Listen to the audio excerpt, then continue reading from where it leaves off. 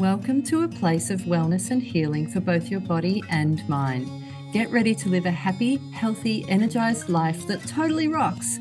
You're listening to Straight Talking Natural Health, a no BS podcast for busy people who want to ditch the fatigue, find balance and feel great, with your host and naturopath, Jules Galloway.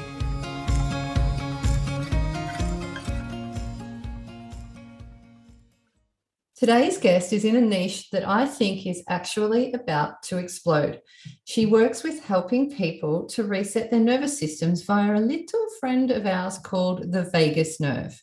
Now, many of you have probably heard of the vagus nerve. It's starting to turn up in the usual places online like PubMed, blogs, Instagram posts, and YouTube videos. But do you really know all the things that it does and how to reset or rewire it if something goes wrong? Well, by the end of today's podcast, you'll know so much more, including why it's so important to address the vagus nerve in people with a history of stress, pain, trauma, inflammation, and chronic health conditions. So enter today's guest. We first connected in Byron Bay when she rented a room in my clinic. She's a physiotherapist with postgraduate studies in clinical mindfulness, trauma-sensitive biofeedback, polyvagal theory, and the use of transcutaneous vagus nerve stimulation. Oh my God. She's learned from pain researchers, professors in neuroplasticity, neuroscientists, and psychologists on how the brain and the nervous system change from stress, trauma, and all of this leading into chronic pain. So she's the perfect person to lead us down the vagus nerve rabbit hole. Woohoo! Please welcome to the show the amazing Jessica Maguire. Yay! Hello. Hi, Jules. Thank you for such a beautiful intro. People always start giggling halfway through my intros. It's so funny. I could hear you. I was like, shut up. Sorry. No, I love it. I think it's part of my goal now is to just make people start laughing halfway through the intro. It's like, job done. Yes, you succeeded for sure. Yes. So, Jess, tell me, because you are my go-to Vegas queen. Tell us, give us a bit of a lowdown to start with. What is this vagus nerve and what does it do? And why is it why is it starting to become something that we're all talking about? Sure. It's a great question. So it's a really interesting thing because when you sometimes talk about the vagus nerve at first, people think it's sort of like a bit of a strange thing, like it's your aura or something. That's where I've noticed when it first gets introduced. But it's actually one of our cranial nerves. So it's the 10th cranial nerve. And it runs from our brain stem. So if you were to put a hand on the back of your skull, and then there's a branch, or there's several branches to it, but one of the main ones runs to our heart. Yeah. And this helps to really slow our physiology back down. So when we've had a stressful experience, we often feel lots of activation or mobilizing energy in our chest, and our heart might beat faster. So it's the vagal brake that helps us slow that back down. And then we also have another branch that goes, or branches, I should say, that go down to under our diaphragm and touches almost every organ on the way, but mainly it comes down to the digestive system. So there's a lot of its role in our digestive health. And then there's another branch as well that runs from the heart, and it involves the muscles of communication and speech. So it travels upwards through the throat to the ears, and it connects to other cranial nerves around the face. So we call this our social engagement system. And by understanding its anatomy, we really can understand its function of what it does. So it's involved with helping us when we're anxious to calm back down. It's involved with physical health, so regulation of our organs, particularly the heart, the lungs, and the digestive system. And then it's also very important in our relational health. And just one other job, it's got a lot of things it does. It does everything, this one. It does, doesn't it? So 80% of its fibres run from the body, particularly those organs, up to the brain. And it does a job of what we call interoception, which is, we could say that's our eighth sensory system. And it helps us to detect and understand physical sensations inside of our body. But some of these processes are also happening outside of our conscious awareness. But that information gets relayed up to our brain. And then the fibers of the vagus nerve that run back down into our body change our systems. So rather than thinking about it as one nerve, it's a little bit more helpful to think of it as a series of connections and this continual feedback loop running from our body up to the brain and then coming back down again to keep what we call homeostasis, or a set point or a balance in our body. It's kind of like its own little ecosystem. Absolutely. Yep, it totally is. And it's communicating with the enteric nervous system in our gut. And we know that that can actually operate even if that's separate from or cut off from the brain. So it is.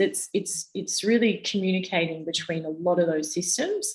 And I just love this because I think we learned a lot that so much of these systems are apparently separate, but it's not possible to separate this body or the body from the brain. And it really brings to question, what do we label as mental health? What do we label as physical health, emotional health? So it's really looking at a whole person, which I think is important,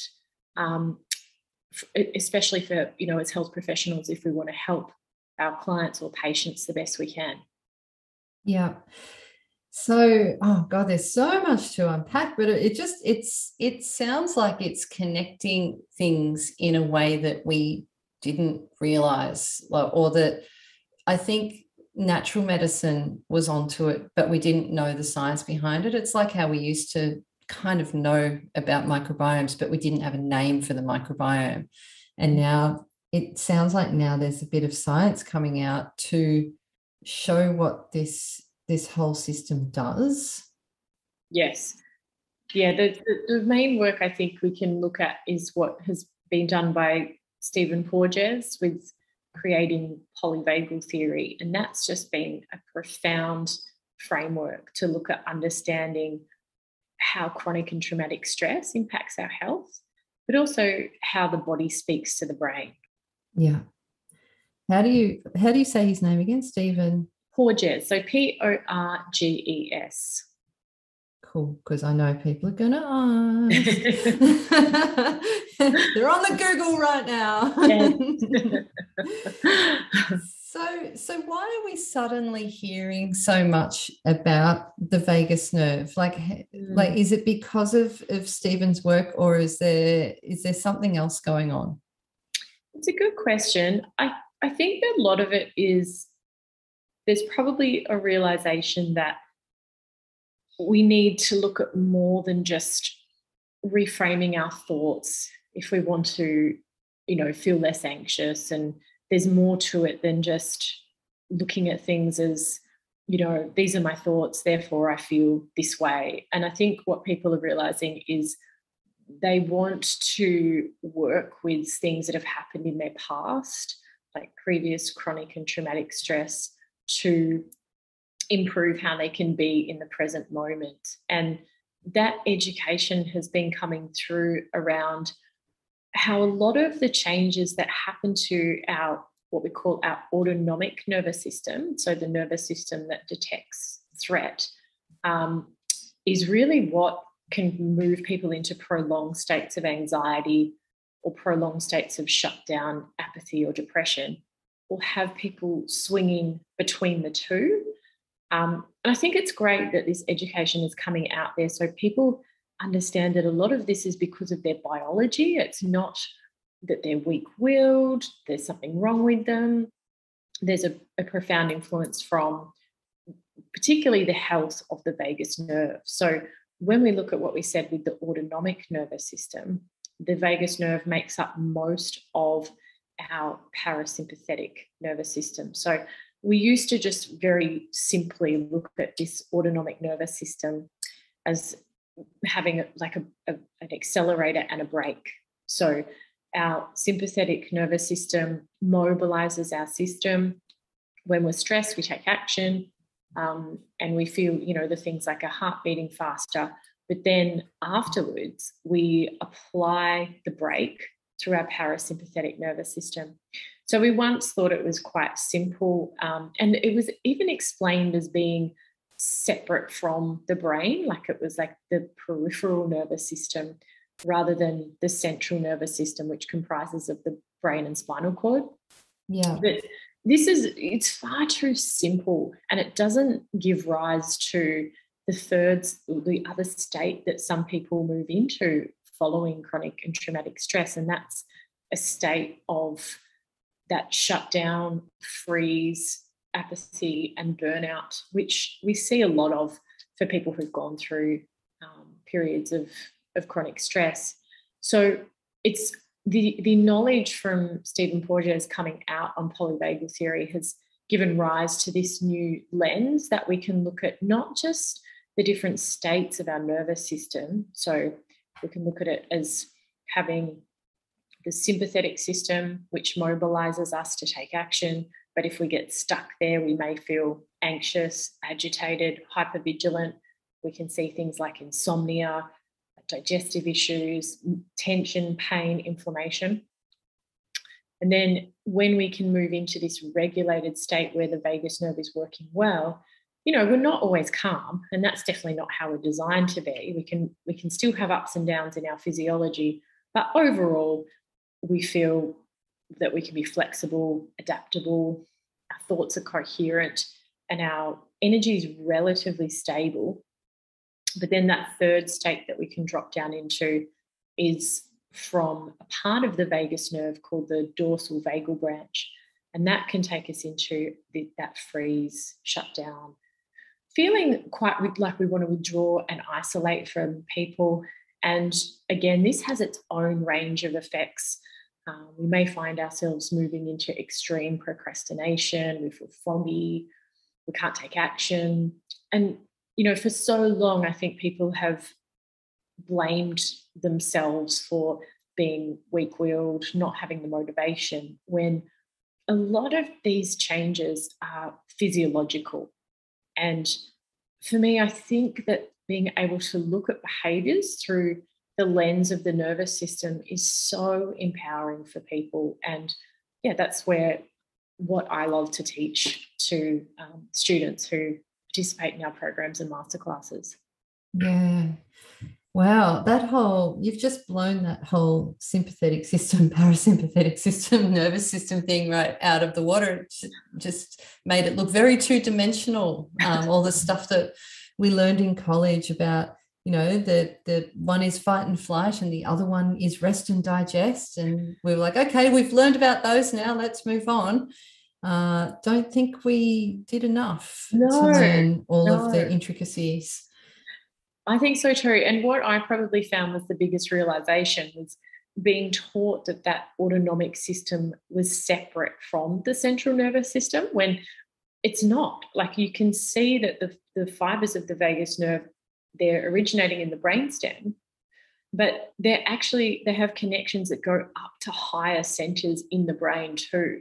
So to separate the central nervous system and say, oh, this anxiety is a brain thing, when, our heart's racing, our gut is tightening, all those things, it's a little bit unhelpful, because I don't think it gives the justice to how we can best manage things like what we would call nervous system dysregulation, where we get stuck in the sympathetic state or in that shutdown state. So I think we can do better for people to not only give them a better understanding of what's happening, which in itself, we like to say that the foundation of any successful nervous system work is the relationship or the allyship that you can cultivate with your own body, because that is really what's feeding into the area of the brain called the survival brain, where we detect if things are dangerous, safe, or life-threatening. Yeah. So you've already mentioned here and there a couple of the signs that there might be some issues with the vagus nerves and the system, and things like going into shutdown, etc. But how do we really know when something's wrong? Like, when do you call it? Like, when does it kind of flick over in it? Because we all feel anxious or shut down or have digestive issues from time to time. Mm-hmm. But at what point do you say to a person, okay, this is what we actually need to focus on. This is a vagus nerve problem. Mm-hmm. What are the signs? It's a good question. For what you would often see is a cluster of symptoms, given what we've said of all those pathways that it has and the roles that it play. So we would look at, for some people, it would be that prolonged feeling of not being able to switch off. So that it would present as anxiety, but really a prolonged state of anxiety, and certainly not being able to relax, when we want to kick back for the end of the week, and probably always being on alert. So this is more looking at that sympathetic state. Our relationships will often show up as well. So we might find ourselves, if we are in that sympathetic state for prolonged periods, becoming quite critical, judgmental, starting arguments, even that storming off where we're more reactive. We can see as well, as I said, and as you said too, Jules, with the digestive issues, people who tend to be in this state, gut motility can tend to slow down. And that's because of the vagus nerve's role in contracting the smooth muscle walls of, or innervating the smooth muscles of the gut to contract. And so often there'll be chronic constipation there. And really that insomnia is a big one that we see also. So that would be a few clues. Some people will report that they have heart palpitations. We can see it with changes in things like blood pressure as well. That can go either way. And then if we looked at people who tend to be down in the shutdown stage for long periods of time, it can look a little bit different, but they'll tend to be chronically flat and, as I said, extreme procrastination, just that sense of not being able to get the energy to do the things that are needed. So a lot of people who get diagnosed with burnout and think, I'm just not strong enough, we see that is caused by a lack of vagal tone. And then there's prolonged activation of that sympathetic system, so ongoing stress, and then eventually we drop down into exhaustion. And that can look like as well withdrawing from social things, isolating.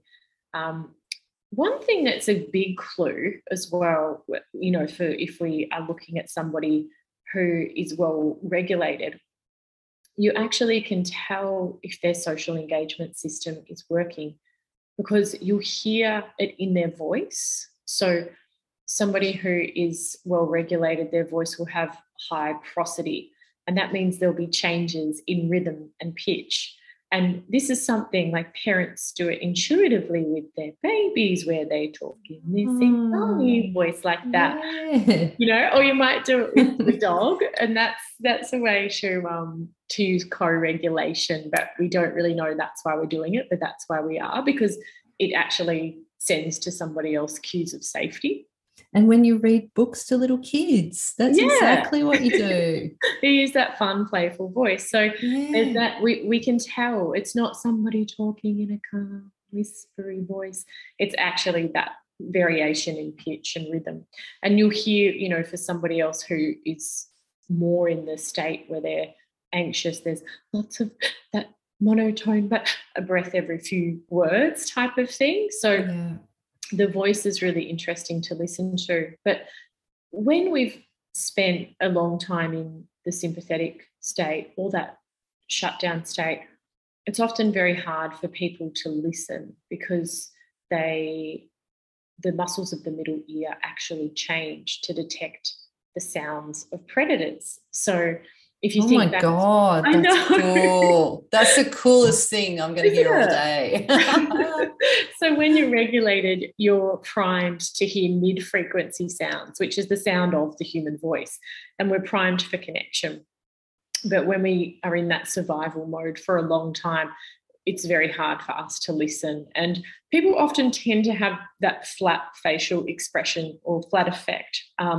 The vagus nerve connects with the facial nerve, which is another cranial nerve that causes the eyes to, you know, how people smile with their eyes? Yeah, yeah. Well, that's a sign of the vagus nerve working well. So, you know, there's lots of clues that you can see when somebody will have low vagal tone. But for me, I think the biggest thing is looking at the history before that. So, for instance, let's say in 2020, the bushfires went through in the Northern Rivers, and then straight after that, there was COVID. And then, you know, it might just take one more incidence of something with a personal relationship. And if there isn't the period to recover between those stresses, that's where we often see low vagal tone.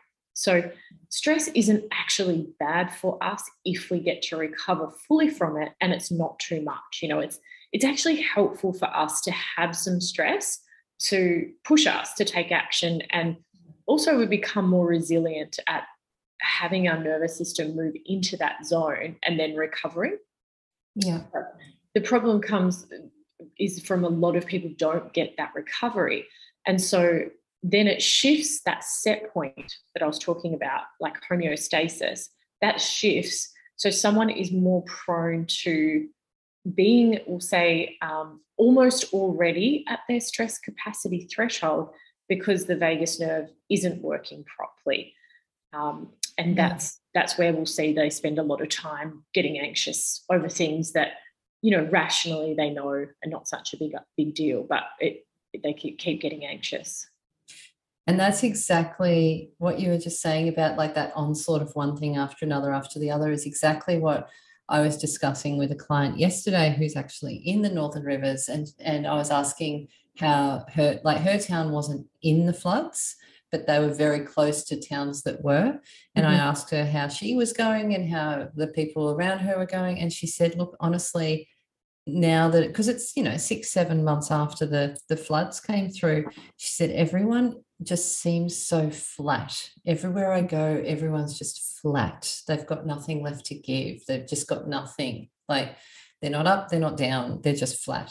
And that's exactly what when you were saying that, I was like, oh my God, that's what's happened. Yeah. So the initial shock is often where, you get that loss of vagal tone, and then you run on that adrenaline or the sympathetic energy coming into your system. And that, that's a really great system for giving us the energy to do what we need to. When we've got to get something done, that's the system that comes in and we're like, right, let's go.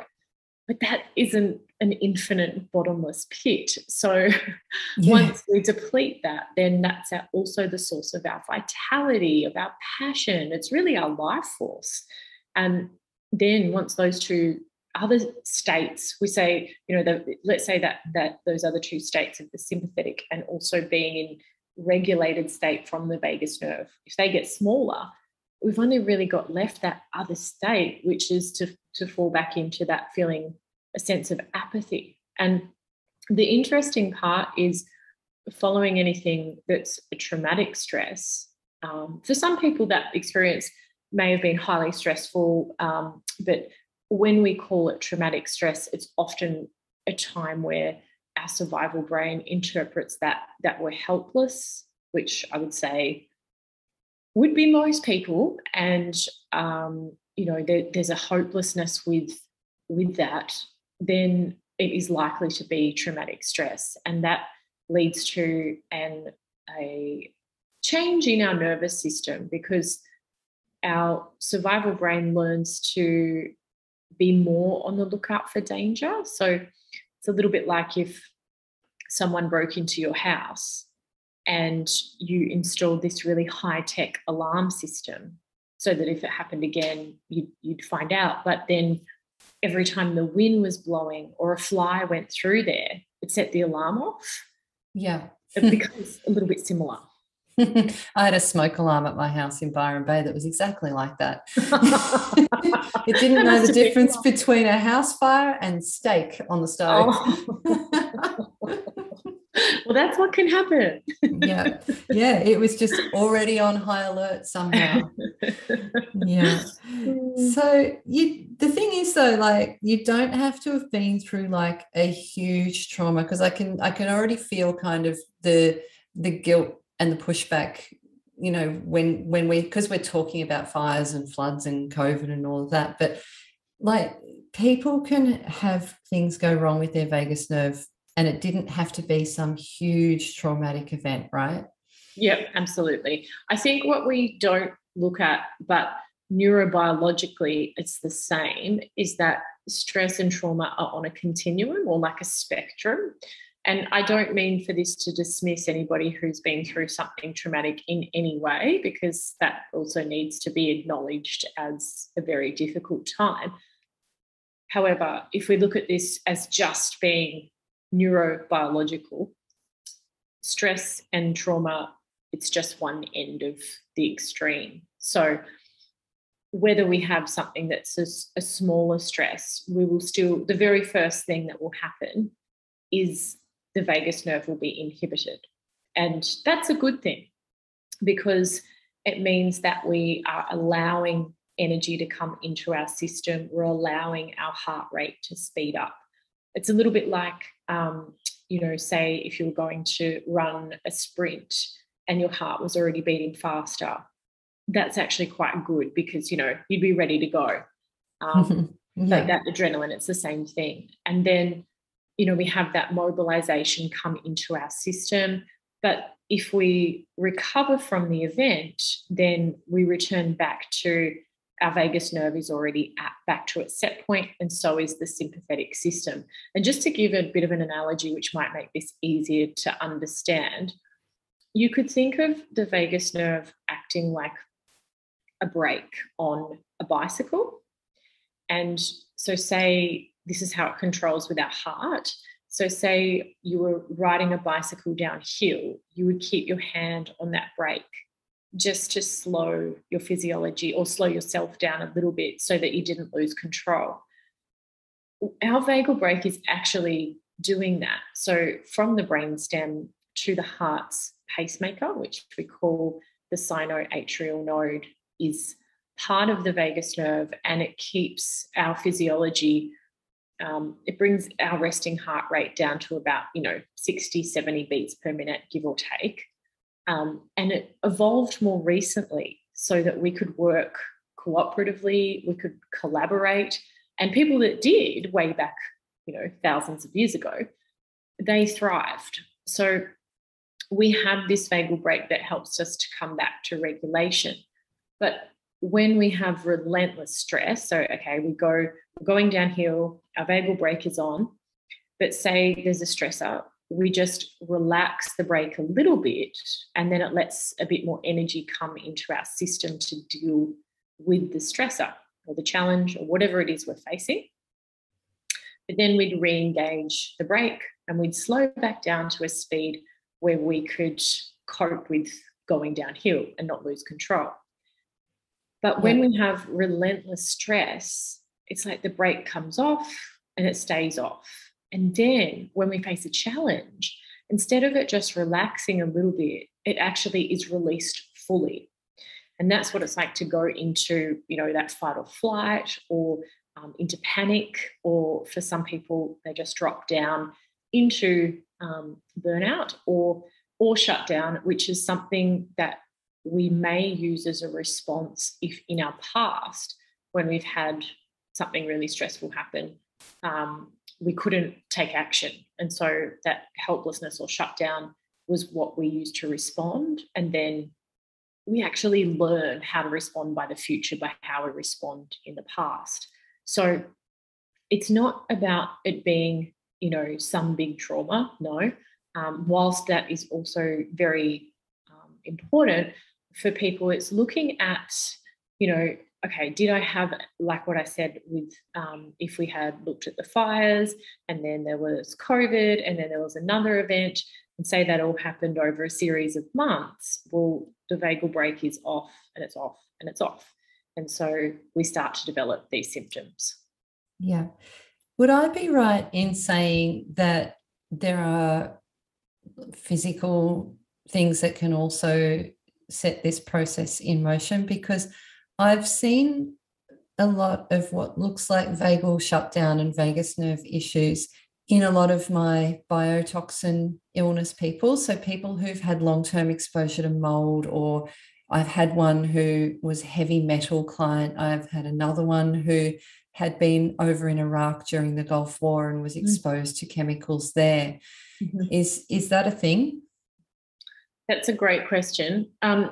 We are now seeing how viruses and things affect the vagus nerve. So we could say from that, and there are some interesting, case studies that are being presented now as research, but, nothing that's solid in saying that we can assume that this is always the case because there's not enough evidence. However, there are case studies being put forward that show things like glandular fever and other types of viruses can certainly affect the way that the vagus nerve functions. And probably the portal that we could look at that through is through understanding inflammation. So I would suspect from what you're saying with these clients, there would have been, huge inflammation, huge, like massive immune system response. Yes. And so the immune system and the vagus talk so closely. Like if we've had, that chronic stress, well, it's actually the release of the neurotransmitter acetylcholine from the vagus nerve, which helps to keep the immune system in check. So when there's not enough of that, we will often see the immune system go a bit rogue, so there'll be skin allergies and sensitivities and things. Yeah. And there's certainly been the research to show that the microbiome changing is affecting the way that the vagus, communicates and operates as well. So the microbiome has a direct effect on the vagus too. And so we would say that from an inflammation point of view, from a gut point of view, but also looking at the heart, so heart rate variability, and what's happening with the beats at the heart, that's a direct correlation to how that vagus nerve is actually functioning. So we can look definitely from the body impacting on the vagus, and it's sort of like a continual cycle, if that makes sense. Like maybe the vagal function dropped, then inflammation increased, then vagal function drops more. But the patients that I worked with chronic pain, they were often presenting with several factors. So it would be things like what you're saying, that cluster of symptoms. And in the end, I think I had quite a few patients that would have things like Ross River fever and Lyme disease and other sorts of things. So it's challenging for to be the patient where it feels like there's so many things wrong, but there is hope in knowing that you can have such a great impact on the vagus to have some improvements. Of course, that varies patient by patient. Yeah. So there's so much feeding into this, isn't there? And when we start to look at like chronic inflammation and pain, there's so many different systems we need to work on. Yes, absolutely. I think for me, what I'm tending to see is that training that interoceptive system, so how people notice sensation. So, for example, in IBS, which has been reclassified as by a number of organisations as a condition of gut-brain interaction. Yes, finally. It's not as simple as don't eat this. A lot of that's to do with how sensations are processed, which is for me, that's what I find really fascinating, because pain is it's an experience that will be different for everybody.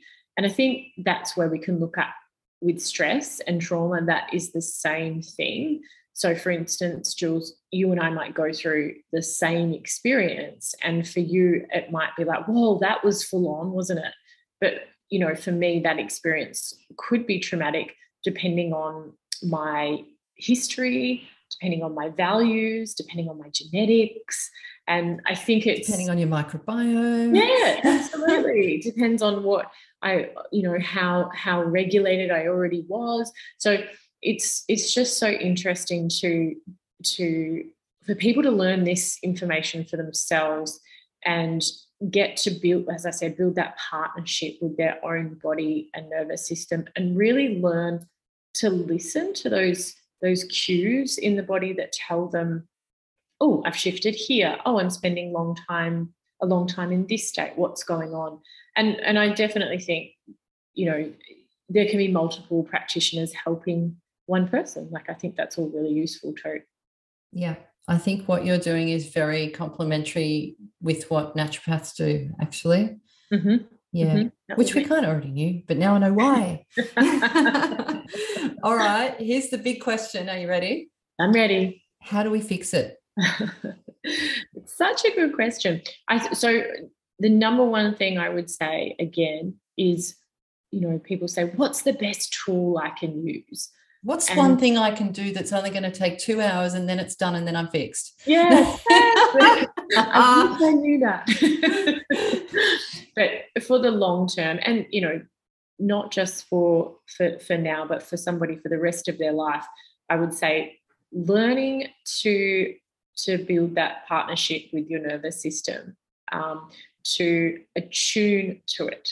So this means learning to listen to what's happening in the body and understand what it means. And so without having a framework, you're not able to help shift your states. And this isn't cognitive. So it's something you need to be able to feel. And that's where I mentioned interoception before, how we learn to recognize and understand our body's cues and signals. That is a system we can retrain. And that is something that I think people, or everyone, can benefit from. And it's shown to have such a positive effect on our brain health too. And then when we look at different tools for the states, I think what is really being shown to be profoundly helpful for people is co-regulation. And, we've sort of put down leaning on people in difficult times because it means you're codependent. But the one thing that can help shift your nervous system back to regulation when you're having a difficult time is being around somebody who's in a regulated state, because you will begin to mirror their internal world. And that's through things like the social engagement system that we said. So there is this feedback loop that we can certainly get into with other people that helps us. And I'm sure you've seen it, Jules, when you're working with somebody and they come in quite anxious or wound up to see you, but you notice when they're leaving, there's a significant change. Absolutely. Yep. Well, that, I wish I knew in university that in itself is just as powerful as the treatment, because I think that as health professionals or friends or partners or parents or community members is something we can certainly work on giving to other people. Of course, still taking care of our own self and recognizing that doing that all day can be exhausting, but learning that we can, again, we need to know our own nervous system to do that for other people.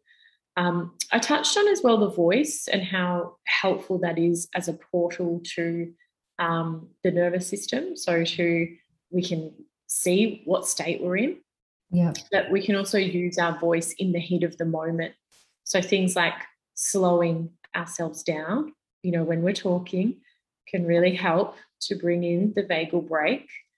even extending our phrases. So that's a little bit like if you were breathing, doing deeper breathing exercises, but it's probably, I like things that people can do in the moment rather than, sitting down and just trying a tool. Whilst that's good, I think what people really need help with is when the stress hits, how to regulate themselves. And I think things you can do in the heat of the moment are a little bit more useful. They're some of my favourite, I would say. Yeah. How will people know if this rewiring is working? Yeah, it's a good question. So we often hear from students when they graduate from our program that when they go to a situation that before they noticed they were definitely having those strong visceral sensations, they may then recognise as waves of, say, nervousness or pangs of nervousness, but it's not sort of a racing heart or clammy palms or feeling like they can't breathe. So that's definitely one. And then looking at if you were more prone to going into that shutdown state or tending to drop down into that burnout, there would definitely be that increase in energy. But often people who go down into that state tend to dissociate from their body. So they find it hard to, say, feel at home inside their body. And this is where we will see with people, as they improve regulation, they can stay more connected to the environment and the present moment as stressful situations arise. There tends to be that whatever survival strategy we move into, it will take us away from feeling like we're in this moment. Like for some people who go into shutdown, they say it's like a fog comes down over them and they're separate from the rest of the world. And then we can definitely look at the increase in nervous system capacity as, waking up and feeling like you've had a full and restful restorative sleep. And for many of our students, that's the thing that they're, just so grateful for, to feel that change. Because if you've woken up from either of those states, whether you've been in sympathetic and kept waking up through the night, or if you've been spending a lot of time in shutdown, you might have slept for a long time but still wake up feeling exhausted. So sleep is definitely a big one. The health of the gut. So many people are experiencing that chronic constipation or chronic diarrhea, and that improves. So we're looking at this, the capacity increasing.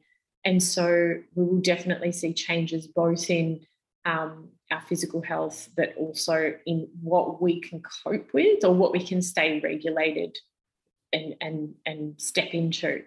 So if some people were to think of, I can't do that, it's too far outside my comfort zone, well, then this capacity increases to be able to even just do part of that. And that's wonderful. Yeah, that's awesome. And it must be so satisfying when you see those sorts of improvements with people, because it also means that then they've got the capacity to go out and enjoy their lives and to be more social and to do the things that they've wanted to do. Yes, absolutely. Like for a lot of people, there's a social anxiety as well that goes with it when they're feeling dysregulated or they want to withdraw. And I think that is definitely the most satisfying thing. And we will often have students, tell us by the end that it was such a transformation because of the freedom that it gives you when you are not experiencing a dysregulated nervous system, because it really does take over every aspect, and it makes it hard to really be at home in your body, which I just think that's a really difficult place to be in. Yeah, because it's the only place you've got to live. It's your only home. It's your only skin suit you're getting this time around. That's right. Skin suit. Jess, this all sounds amazing, and I honestly I love that you have a course now that you can do for people, because it just makes it so accessible for everyone. How can people find out about you and check out this course? What is it? So our vagus nerve program is a 6-week program. And you can find all the details on that on my website, which is jessicamaguire.com.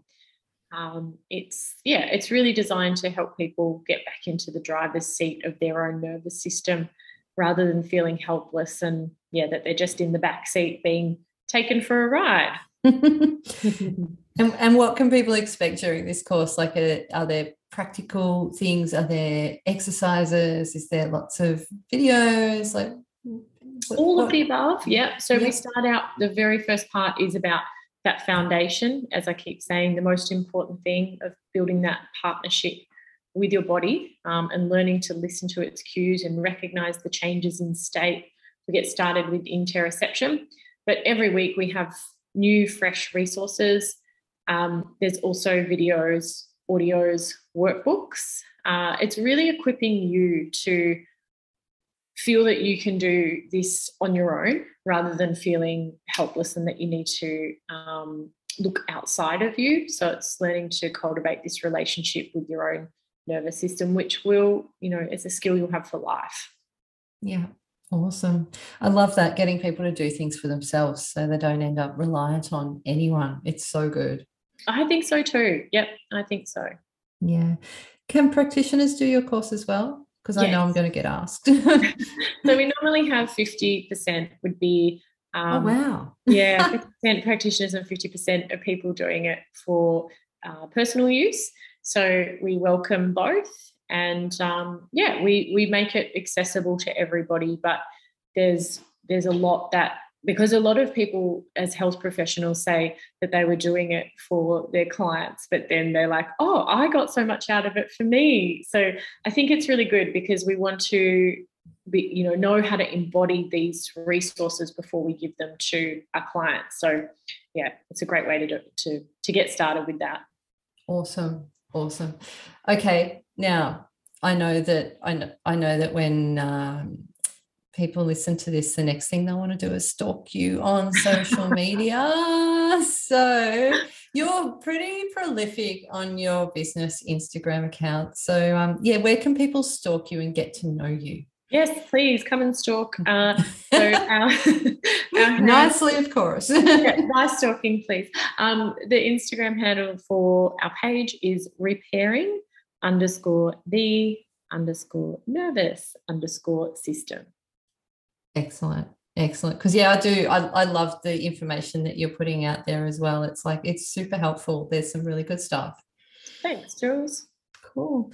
Thanks, Jess. So look, we will wrap up now, but thank you so much for everything that you do and for sharing all your knowledge with us today. I love how what you're doing is so complementary to what I do in practice as well. Like, it just makes so much sense. So thank you so much for being a trailblazer and for doing this for people. It's so needed right now. Oh, thanks for having me, Jules. It's I feel very passionate about it, particularly after the last couple of years, how challenging it's been, and we are seeing some great changes for our students. So that makes us very happy. That's so cool.